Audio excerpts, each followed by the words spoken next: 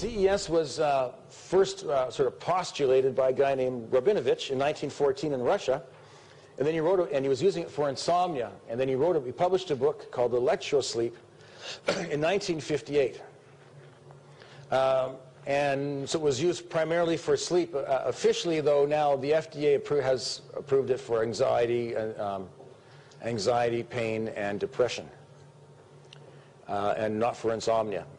And anyway, roughly 130 studies have been done since his book was published, and using different parts of the brain, shoulder, brain placements, and nowadays almost everyone uses their mastoid placements, their temporal lobe placements, frontal, but and all kinds of frequencies.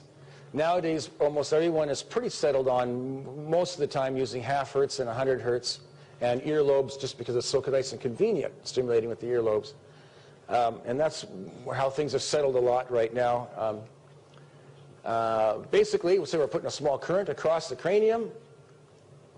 It flows across the brain. It stimulates neurotransmitters. It may promote brainwave entrainment. It's difficult to tell because you can't run an EEG simultaneously, but you can see residuals coming off it when you shut it off, and those residuals have been seen.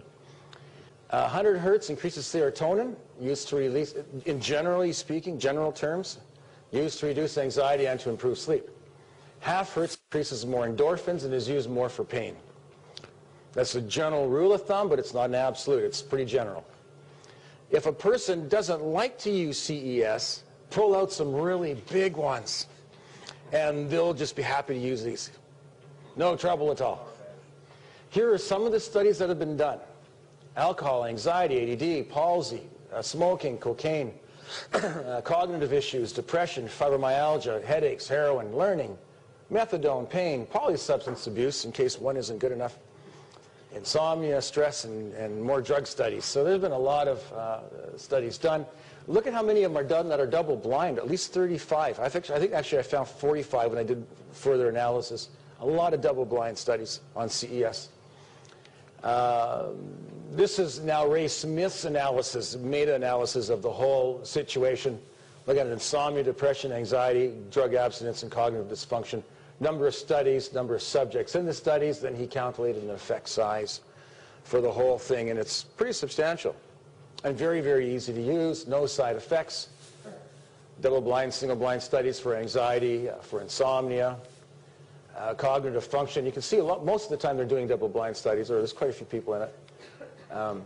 This is a different type of cognitive function or dysfunction with substance abuse. And this is interesting here, comparing this. This is Kirsch and Galula's work, comparing CES against antidepressants.